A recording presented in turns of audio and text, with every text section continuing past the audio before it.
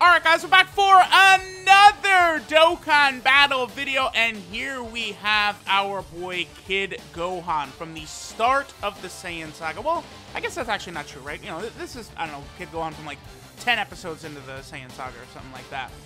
After he goes grade 8 for the first time, right? This is good because we need the Saiyan Saga category team to be fleshed out, right? They're not ready to do it just yet. But, you know, as they slowly drip feed us, you know, units from the Saiyan Saga, you know, we got the LR Vegeta and Nappa, we got the Prime Battle Krillin, you know, we just got another, you know, Baba Shop Awakening for Krillin, that's definitely Saiyan Saga as well.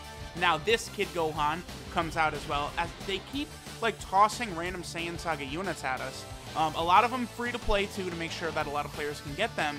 And then eventually, I think we are going to be good for a Kaioken Goku and then a Grade 8 Vegeta Dual Dokkan Festival. I think that is definitely something that is going to happen. I think it would sell very well. I think it would be a big success, and I think the Saiyan Saga category would work well too, especially like if LR Piccolo gets an easy A, if LR Tien and Chaozu gets an easy A. The Saiyan Saga category, I think, can be better than people give it credit for. But there's a couple of other things we would need to, like a Grade 8 Kid Gohan, which still, amazingly, is not in the game. Alright, so of course, Rainbow Showcase, you guys already know. Let me go ahead and grind this boy's links up a little bit, and we will go ahead and test out this Saiyan Saga Kid Gohan. Alright guys, so we are here with this Gohan in an event. Now, I'm gonna basically, okay, I like that they released this Kid Gohan, right? Obviously, this is a character that needs to be released. We need as many options as possible for the Saiyan Saga, but this Gohan is very, very specific, dude. Like, the things that he does, it's going to be tough for him to look good, I think, quite often. So, number one, keep in mind that Future Gohan is giving, what, the 30% attack and defensive buff to Gohan, because Gohan, of course, is on Master and Student Bond, right? Let's see what Gohan does right here. So, he's at, wow, 820k. So, this Gohan gets 60% attack and defense at the start of turn. Then he gets 2 ki and 20% attack and defense at the start of each turn if there's a Piccolo on the team, which there is. So, you know, we had 80% attack and defense right there. Then he also gets super effective against all types if there is a Piccolo attacking in the same turn. And then Gohan also gets 15% attack and defense with every attack received. So there is a lot that goes into this man having his full sort of buff, right? Like, there's just so many different circumstances that we have to hit. So I'm like, whatever. I'm just going to go ahead and hop into one of these events where we could just sit here for a while fighting one of these immortal bosses. I just completely built the team around giving Gohan buffs and stuff like that to try and make him look good. But, again, he's so brutally specific. I mean, I look at this Gohan. If LR Piccolo gets a monster god-level EZA, which is very possible, looking at the way LR Frieza's EZA is so ridiculous, right? Give an EZA of that level to LR Piccolo, and then, you know, create a Saiyan Saga category, and then maybe this Gohan, you know, maybe that Piccolo probably would be a majority of the power, but place this Gohan next to that Piccolo, and you might be able to have something there, right? Very, very possible.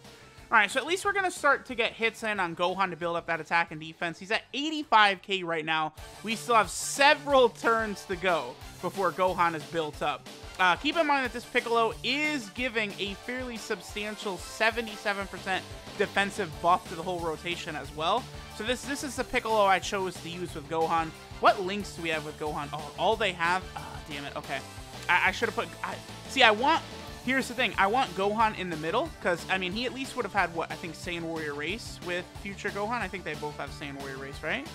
Let's see, that is that one?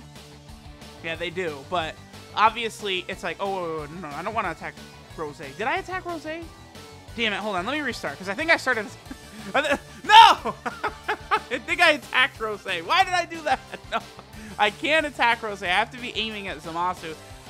This is why this unit, it's like, yeah, it's exciting. Like, yeah, they're giving us more Saiyan Saga characters because, you know, Saiyan Saga, you go back and watch the Saiyan Saga is good.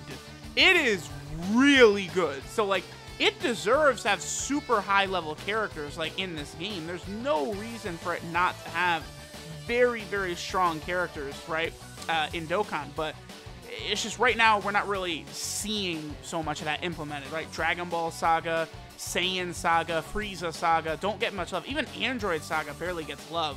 1 million attack stack right there. Okay. Yeah, so not the greatest. I mean, that's, you know, Future Gohan is still on rotation, giving 30% attack and defense too. It's just like, I mean, the nature of free-to-play units has changed too with that LR Frieza existing. Now, I know a lot has got to be done in order for that Frieza to sort of be at that level, sure, but you guys get what I'm saying.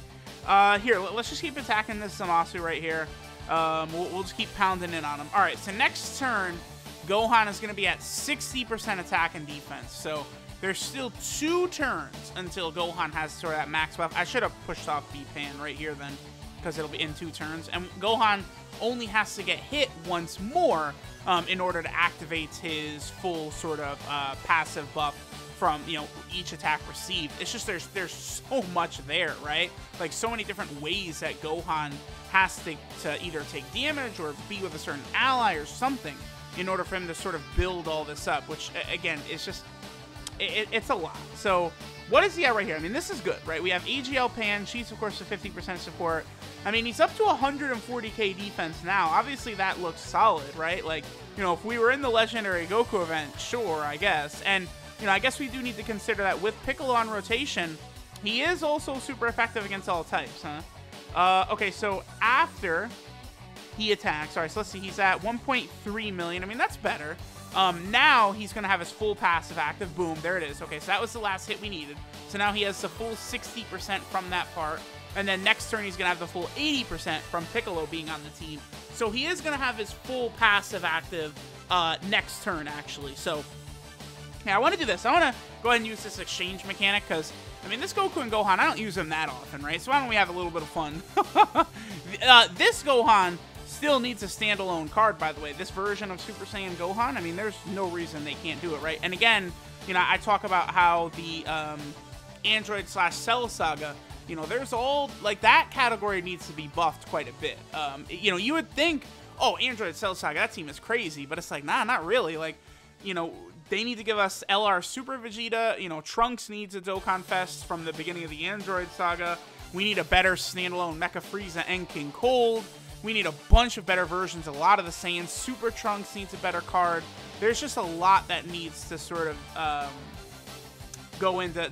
See, because these are the teams... I really want to see these category, like, sagas buffed. Those are, like, my favorite teams, right? The Namek Saga, the Android/Cell Saga, you know, Baby Saga I want to see. I want to see all these things come to fruition, right? So, okay, so now Gohan's starting to get good. I mean, we're at turn 8. I would hope, you know, with all of this passive active, he would start to look a little impressive at least, and it does seem like he is. All right, so let's go ahead and see what attack set he's going to put up. And I mean, he is super effective against all types as well. 1.43. I mean, I'll take it, sure. Honestly, it probably would have been better if I just left Future Gohan on rotation when it comes to Gohan's attack stat, right? We would have seen a higher attack stat if I had left Future Gohan on rotation. At least next turn we get LRB Pan, but I mean, we can see it's not going to be that much of a difference, right? Like, he's okay.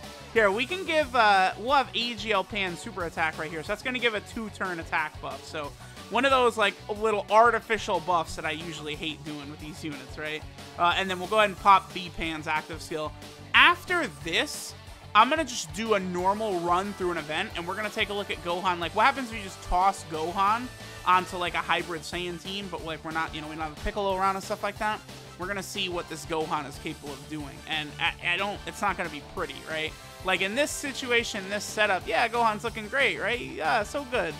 But, it's not going to look so good again on one of these other teams, so. All right, let's go ahead and pop this. What are we getting right here? Oh, we're getting a couple links. What is that? All in the Family and the Innocents. That's good. So, all right, let's wait. Did his defense drop? Why did his defense drop so much? Oh, he got supered? Did he get he must have gotten supered earlier from Rose, did he? He must have, right? He had to have gotten supered from Rose, because what happens with these enemies that lower defense like that, the debuff, even if it's not visible right here, see how you got the little symbols right there? Even if it's not visible in the little symbols, the debuff is still applied. So that's probably what happened right there. Alright, so let's go ahead and see what our boy Gohan-chan does. And then again, after this, we'll go into like a different event and sort of see what level of damage Gohan will be doing without Piccolo and, you know, everything built. Okay, so he's right at 2 million. I mean, if we would have had future Gohan on rotation instead of Piccolo, I think he probably would have been above 2 million. Because remember, future Gohan would have been giving me 30% attack and defensive support buff. So, I mean, that's cool, I guess. But it's, you know, that was 2 million at turn 10. Alright, turn 10. Oh boy. Alright, so we're here on the Hybrid Saiyan team. Now, one thing that's immediately going to be an issue, like without Piccolo around, right? Because Piccolo activates that part of Gohan's passive where he gets 2 ki and 20% attack and defense at the start of every turn, right? Well, if you don't have Piccolo around, Gohan's only key link is Demonic Ways and Gaze of Respect. Those are both links. I mean, Gaze of Respect is Gohan and Piccolo. Demonic Ways? That's like Demon King Piccolo, Boo Piccolo, Slug, Mid Junior from the World Tournament. Like, you don't even really have the opportunity to activate that. So, Gohan is very reliant on one of these, whatchamacallits, Piccolo units to really look good. Okay, so we can get All in the Family right there. 62k defense. It'll drop down to 53k. So yeah, All in the Family is a pretty good link, by the way. After the link level update, it gives a very, very high amount of defense. So let's see what attack stat Gohan does right here. An amazing 547k. Rainbow. With like level 5 links, level 4 links and stuff like that. So, I mean, as we could see, Gohan is just like not super impressive, I guess I would say. Unless he's in a very, very, very specific setup and very specific things happen as well, right? Because, you know, not only do you need Piccolo on the team, but you also need Gohan to start getting hit.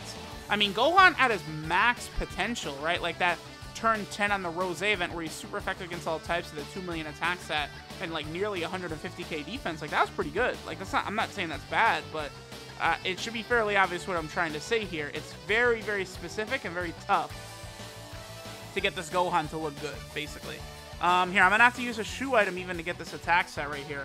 I mean, the good news is that now we're going to get hit after this, so Gohan will at least build up a little bit of his passive, because I am very skeptical that Gohan could take out even this old-ass Final Form Frieza boss right here. Yeah, even with a crit. Okay, well, he got a double super, so of course he's going to take him out right here.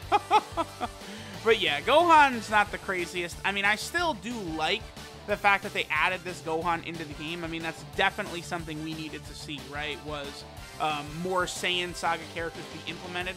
Because they can't just, I mean, they could just drop the Saiyan Saga, but like it's gonna work a lot better if they do, like, you know, they release LR Krillin, they did LR Vegeta and Nappa, you know, now we have this Gohan. Like, these have all these sort of random characters just sort of being released here and there. You know, eventually maybe we get the Tien and Chaozu EZA, you know, we get the LR Piccolo EZA, you know, maybe we get like a Saiyan Saga Yamcha, we get an awakening for that Chaozu in the Baba Shop, and then before we know it, right, we actually would have a decent Saiyan Saga team to run if they drop a dual Dokkan Fest of both Great Ape Vegeta and Kaioken Goku. And then bam, exactly, we have a good team, right? We actually would need... how many Saiyan Saga Gokus are there? Besides, like, SRs and shit like that. Like, I've never thought of that. Like, among, like, just, like, TURs and LRs, like, what Saiyan Saga Gokus are there, right? Let me double check this. Okay, so... I mean, I think that the TUR for LR Super Saiyan 3 Goku is on Buu Saga. No, he's not on any saga, but I mean, he's the Buu Saga Goku, right? There's none. No TUR Goku from the Saiyan Saga. So they could give us, like, I guess they could do a transforming Kaioken Goku, but it's not like Kaioken Goku has any, like, oh, so crazy strong level units or anything like that, right? So, I mean, they could give us a Saiyan Saga Kaioken Goku and normal Goku. I mean, I guess, you know, and then they could do like a Goku and Piccolo combo unit from Raditz. I mean, Saiyan Saga could easily be a good team, right? No doubt about that. All right, so Gohan 53k defense, not really, you know, 500k attack stat, not really doing too much here. We'll go ahead and finish up with this. Again, Gohan is okay in the right situations, but as far as World Tournament reward cards, I feel like you're going to get way less use out of this Gohan than you would some other cards, say, like, even that BoJack movie Trunks that just came out, Hellfighter 17, the Kale and Caulifla.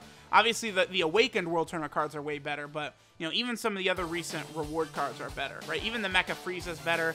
But I am glad they did release this Gohan. I mean, I'm okay the way he is. He's just not the greatest, right? All right, so this is Harsh Trials, Gohan Kid. His leader skill is Super AGL type Ki 2 and 70% of stats. His super attack is the Sword Cut, which does supreme damage and lowers enemy attack. His passive skill, Piccolo's Challenges, gives him 60% attack and defense at the start of turn. Then he gets 2 Ki and 20% attack and defense at the start of every turn, up to a max of 80% when there's a Piccolo on the team. His attacks become super effective against all types if you have a Piccolo attacking in the same turn. And then Gohan also gets 15% attack and defense with every attack received, up to a max of 60%. His links are the Innocence, Infighter, Demonic Ways, Saiyan Warrior Race, Gaze of Respect, and All in the Family. I mean, he is going to be an issue for this boy really, really badly without a Piccolo around. That's just how it's going to be, right? His 12 Ki multiplier is 130%. All right, it would be better if it was 140, but I mean, sure, I guess. And then finally, he is on, what, 4 or 5 category teams here? 4 teams. So he, of course, is on the Hybrid Saiyan team. Very, very strong team, right? It's gotten a lot of good units, including the big one right there, Tech Ultimate Gohan. Then, of course, he's also over here on the Goku family team, which, you know, gets stronger literally every single update, right? You know, just all types of characters constantly being released for this Goku family team. Then he's also over here on the Youth category team. We definitely need a lot more added to this Youth category team. There's a lot that needs to be added here to make this better, but they could do it. They need to give us like an LR, Super Saiyan 3 Gotenks, and all types of stuff like that, right? And then finally, Gohan is on the Bond of Master and Disciple team. This is basically the team you have to use him on, because this is the only team right now that's going to have Piccolos on it as well to use with this Gohan, right? Because obviously Piccolo's not on Hybrid Saiyan, Goku Family Youth, none of those teams Piccolo is on. I guess they could do, well, I mean, if they did a Kid Piccolo unit, he probably, it wouldn't activate that ability for Gohan, I'm sure. But they easily could do a Kid Piccolo at some point. He does get a little bit of screen time, right, in Dragon Ball. We would see. I doubt it. And add him to the Youth It would be cool just to get him on the Youth category. They might as well, right? But yeah, this Bond of Master and Disciple team is basically where you have to use Gohan in order for him to look pretty good, right? So let me know what you guys think of our boy Kid Gohan. He's an okay World Tournament reward card, but it's more so exciting that he's just another Saiyan Saga card added into the game, because there's not a lot there right now. So let me know what you guys think. Thanks for watching, and I'll catch y'all next time.